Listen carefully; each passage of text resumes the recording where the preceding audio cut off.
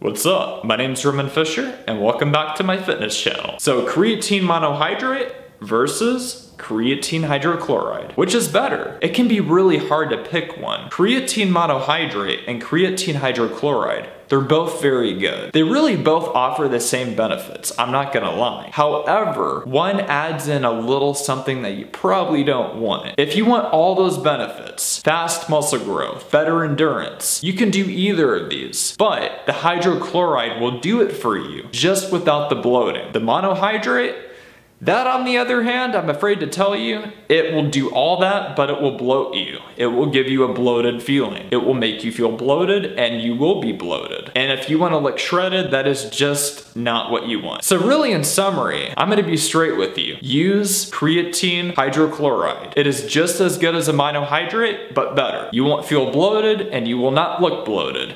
There you have it. I take specifically the caged muscle creatine hydrochloride because it's natural and it's still creatine hydrochloride, but just without all those additives. I just like to be as natural as possible. So if you're hunting for a natural creatine supplement, definitely consider caged muscle. That's what I use. I'll post the link in the description. Caged muscle is where it's at. If you want all the benefits that you can get from creatine, you can get it from either of these. I'll say it again. They're both effective, but if you just don't want to look bloated, go with the creatine hydrochloride. That's all I gotta say. So if you enjoyed today's video, please like it. I kindly appreciate it. Please share to all your friends out there. And then please subscribe. And don't forget to tap that notification bell. And I'll see you on my next video.